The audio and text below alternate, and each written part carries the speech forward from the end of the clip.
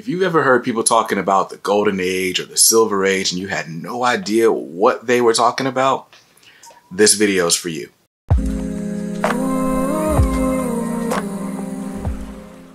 What's up, guys? I'm BJ Kicks. I buy comics, I read them, and I review them, all for your viewing pleasure. And this is another episode of Comics 101, the show where I teach you everything that I wish I knew when I first got into comics 2 years ago. Now, this episode is a bit of a history lesson, or let's not bury the lead, it's a lot of a history lesson. Now, when I first started buying comics, I kind of bought them at random. I would buy, whatever the new issues were for the week. Sometimes I would browse the back issue bins for covers that I thought looked cool or were interesting. And of course, eventually you start meeting people in the hobby and they start asking you, well, what do you collect? You collect Golden Age, Bronze Age, Silver Age, modern books. And you got to be that guy that pretends to know what they're talking about while you just say, oh, whatever looks interesting. Now, besides looking like you know what you're talking about in the comic shop, I think it's super important to understand the different eras of comic books and eras of collecting so that you know what you might be interested in and where to start looking for some of these really cool books. Now, let's go ahead and get started. So, like I said, a lot of people are familiar with the terminology, even if they don't know what it means, right? The golden age of comics, the silver age of comics, the bronze age. We're going to talk about all of it. I'm going to tell you what years they started, where they finished, and what types of books you can expect to see from each of those eras. Now, comics have been around since the early 1930s. I think 1933 is the year that we first we see the first actual comic book. It's called Famous Funnies. Now, prior to this, comics did live in newspapers as comic strips and things like that, which, interestingly enough, is how I was introduced to comics, right? My favorites in the newspaper were Peanuts and Dennis the Menace, but that's a story for another day. Now, the comics really kind of take off in 1938, which is the year that marks the beginning of the Golden Age. Now, the Golden Age of comics lasts from 1938 until about 1950. And what really marks the Golden Age is the rise in popularity of superheroes. And it all starts with the very first superhero published in comic books, Superman. So Superman makes his debut in Action Comics #1 way back in 1938 and is just hugely popular out of the gate. People love it, maybe not so much now, but people love Superman, right? Now, you also have a bunch of other superheroes popping up at this time after, Superman gets so popular. So it's fair to say without Superman, you get none of these other characters, but Batman, Wonder Woman, Captain America, they all make their debuts in 1941. And you know the rest. I mean, there are so many characters. The Green Lantern, there's a bunch of characters. Aquaman, The Flash, all those characters make their debuts sometime between 1938 and 1950. And like I said, this is the golden age of comics. Now, of course, during this time is World War II in the early 1940s, right? And during World War II, we have the Industrial Revolution. It really kind of jump-started us out of the Great Depression and into a time of prosperity in the country. Look at me talking history. But anyway, with all this disposable income, the kids needed to be entertained. And instead of just having radio programs to listen to, now kids have comic books. It was not uncommon during the Golden Age for books to sell upwards of 1 million copies. That's just how popular comics were. Now, of course, after the war, comic sales kind of declined a little bit and you started to get other types of books popping up. Horror books and books with more adult themes.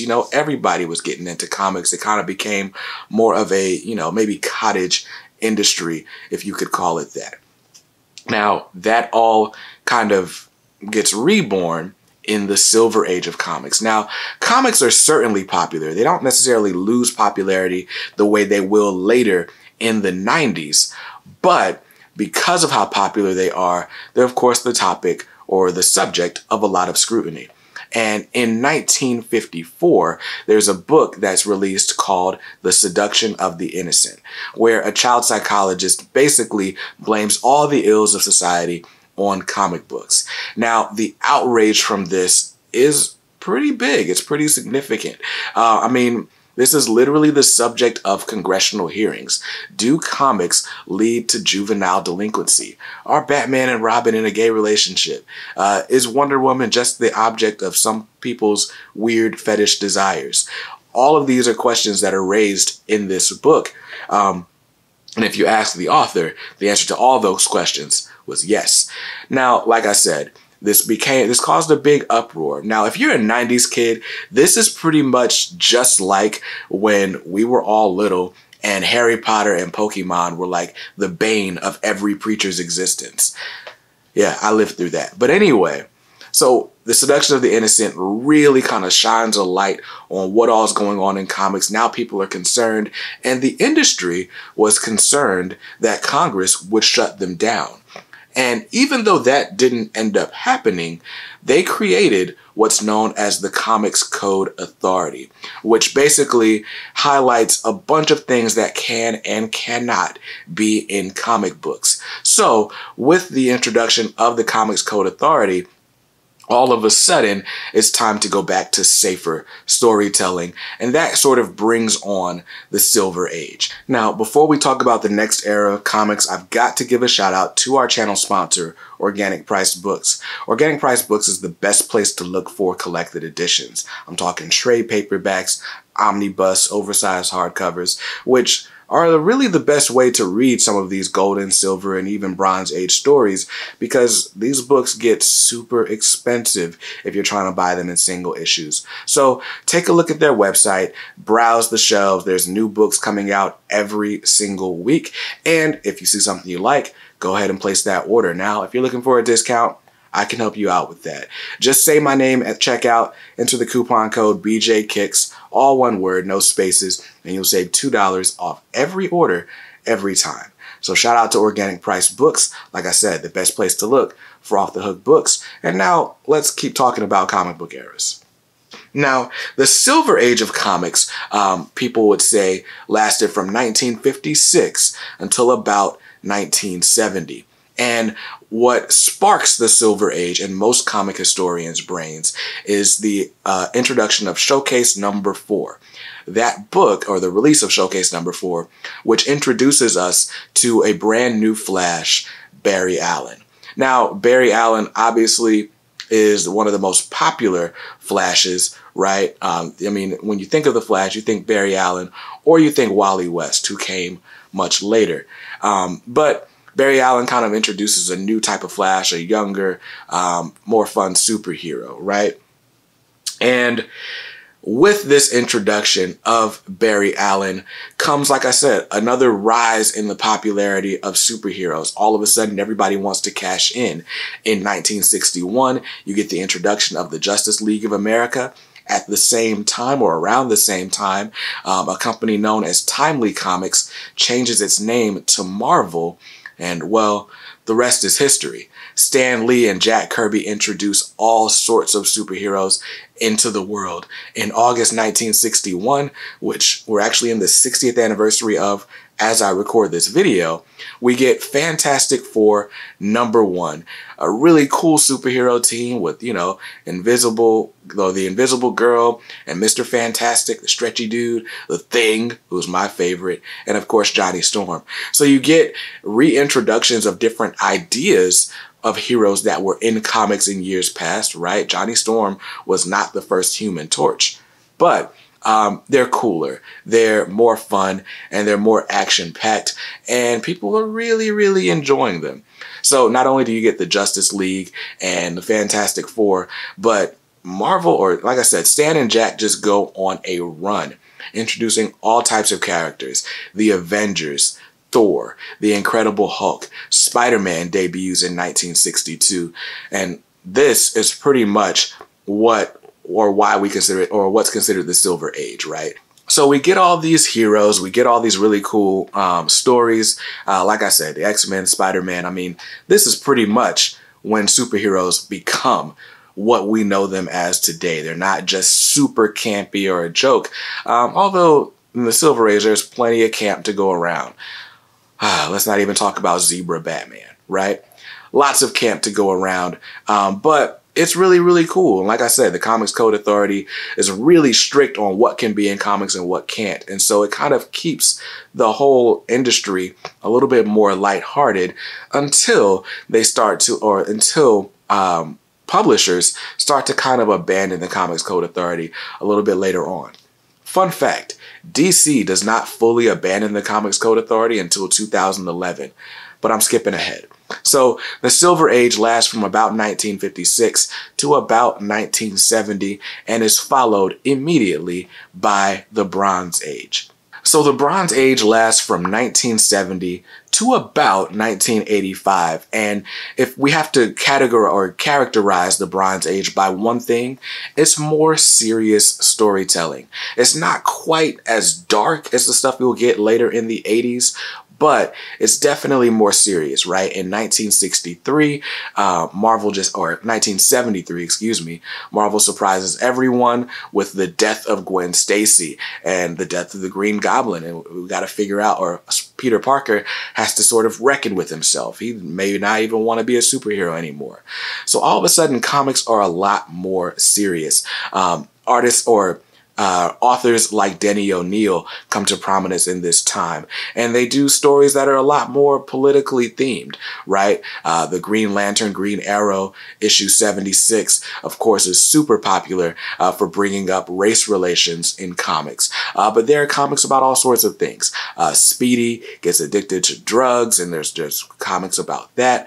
Like I said, there's a lot of comics about more political, more adult themes, and comics at this time really become a serious medium. People start to respect it as a serious medium, and for my taste, this is really where comics become bearable. Now, not only do you get more serious and political comics, and you also get the real rise of a lot of books that become the things that we know them to be now. So this is when Chris Claremont starts his run on the X-Men, which, by the way, starts in the Bronze Age and ends in the modern age. Like, that's how long Chris Claremont's run on X-Men is. But yeah, so if we're going to think of the Bronze Age as anything, we're going to think of it as the time period that really made comics legitimate. They're finally cool.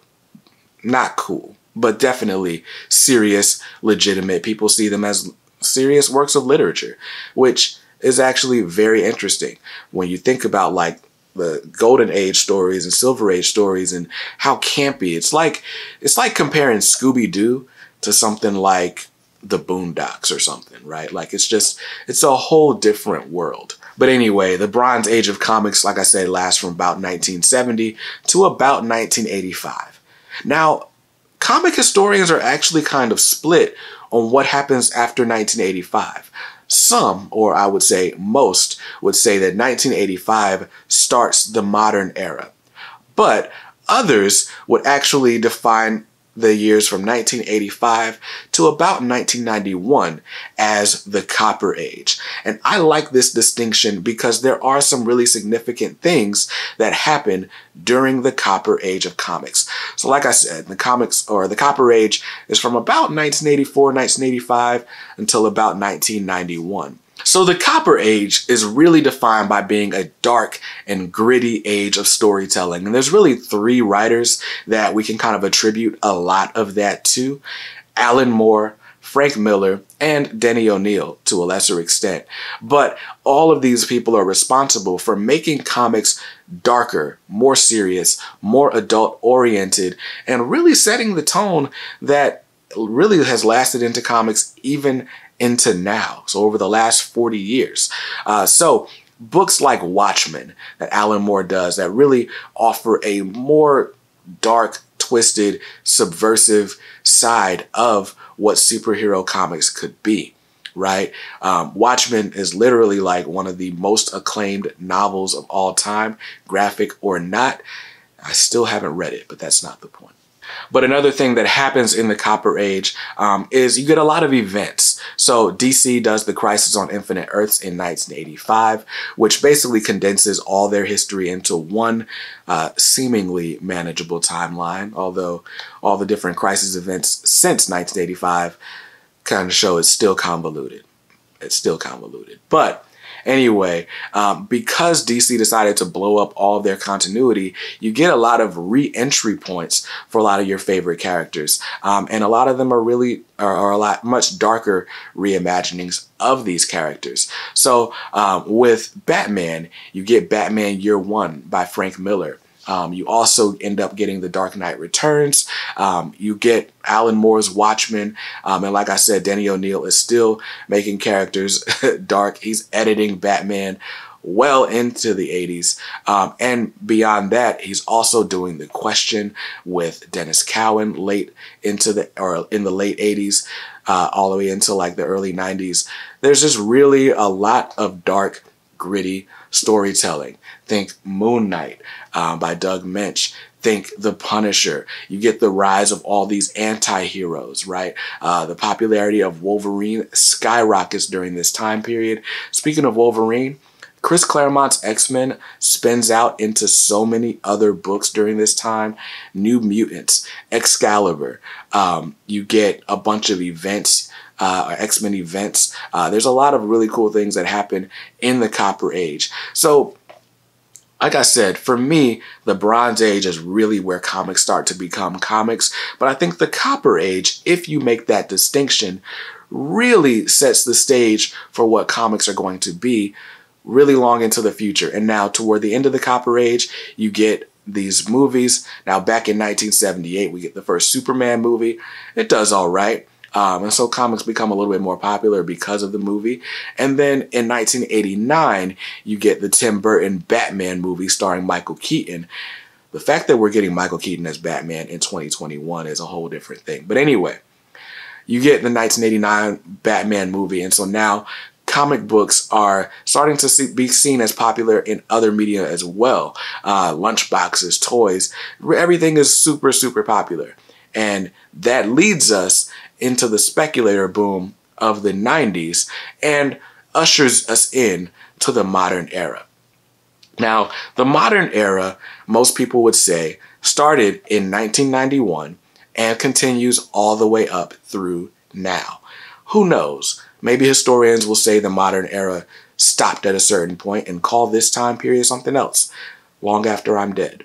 But anyway, so the modern era starts in 1991 if you keep the Copper Age as a distinction. And it's really marked by just huge highs. The modern era is where comics reach their peak. I mean, you really can't talk about the modern era without talking about superstar artists, all birthed or raised at Marvel, basically. Todd McFarlane, Jim Lee, and Rob Liefeld, right? The three of them have some of the highest selling comics of all time. Jim Lee is the one who reaches the peak, selling 7.5 million copies of X-Men #1 with Chris Claremont, still holding the record for the best-selling comic of all time. But Todd McFarlane's Spider-Man #1 also sells a ridiculous amount of copies. New Mutants sells a ridiculous amount of copies with the introduction of Cable and X-Force, X-Force #1, excuse me, sells millions of copies, which kind of spins out of New Mutants. So these three really take Marvel Comics to new heights. Now, it doesn't hurt that Marvel had a bunch of other things going on as well. Variant covers, gimmicks, trading cards, really taking advantage of the collector's market. Well, people are seeing that comics are selling all these different copies, and people at the same time are selling off old copies or old comics for thousands of dollars, right? Now, to put this in perspective, this is in the middle, like the .com boom and everything. All this money is just flooding through the United States. And when we get money, we spend it on ridiculous things like comic books. And so people who have no familiarity with the hobby at all see all of these series launching, they see all these gimmick covers, and they're like, ooh, I'm going to cash in on that. And so that basically starts what we call the speculator bubble. All these people kind of throwing their money into comic books, hoping that it'll pan out one day.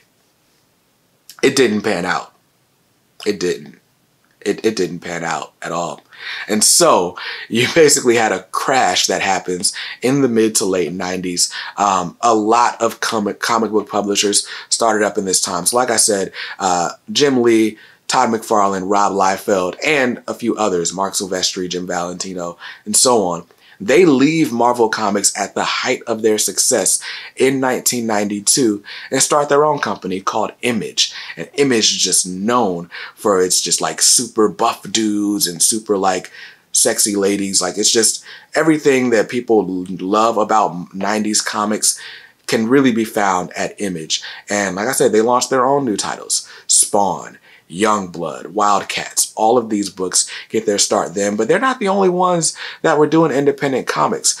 My favorite publisher, Milestone Media, also starts in 1992, although they don't publish their first books until 93, right? So you get a lot of people kind of starting new things, investing in the comic book industry. But like I said, in the late 90s, it all comes to a crash. By 1997, my favorite company, Milestone, has stopped publishing entirely, right? And they're not the only ones to be lost to the speculator bubble in comics. Now, a few other things happen during this time period. You get the rise of the direct market and dedicated comic book shops. You get a lot of things happening. Consolidated distribution, things that don't really matter. What you really are here for is what comics are really good. So like I said, X-Men #1, X-Force #1, Spider-Man #1, right? Those are like modern comics that, you know, we all know and love. Wildcats, and so on, right? And like I said, the modern era continues all the way up till now. Now, in the mid to late 2000s, we get all sorts of things happening, right? In 2011, DC rebooted their entire universe again with the New 52 and literally start every title over at issue #1. So including, or I think except for Action Comics and Detective Comics. Those later went back to legacy numbering. But everything else gets rebooted with issue #1s, which is really cool. Sometime after that, Marvel tries to do the same thing with Marvel Now. They don't reboot all their titles, but they do add a bunch of new characters or change a bunch of characters that you knew from the past to varying degrees of success. We get the introduction of characters like Miles Morales and Miss Marvel. You get a lot of people in comics. And so in the last, 10 to 15 years of comics, we're starting to see a lot more diversity. Now, you're also seeing, included with the rise of diversity in comics, you're also seeing a huge amount of comics being made and written really for the screen, right? The MCU starts in 2009 with the release of Iron Man and becomes a multi-billion-dollar movie franchise. And right now, I would say comics are hotter than they've ever been. Now, it hasn't necessarily translated to sales of comic books, right? Most people would agree that it's a dying format, although I don't think it's dying anytime soon. But what we all can agree on is a lot of the hottest properties in Hollywood have gotten their start as comic books. Mark Millar's Jupiter's Legacy on Netflix, Kick-Ass before that, Wanted, Kingsman, right? All of those stem from one comic book creator. Frank Miller had Sin City. Watchmen became a movie in 2009. Like I said, everything in the MCU, the DC animated universe, the DC extended universe, comics are basically being seen as a breeding ground for stories that can later be picked up by these parent companies and turned into multi-million-dollar or hopefully billion-dollar movie franchises. And that's pretty much where we are today. So for me, and I've said this several times throughout this video, for me, my comic taste, comics really don't become comics for me until the Bronze Age or maybe even the Copper Age, depending on what distinctions you make. But I know plenty of people that collect Golden and Silver Age books because they love them.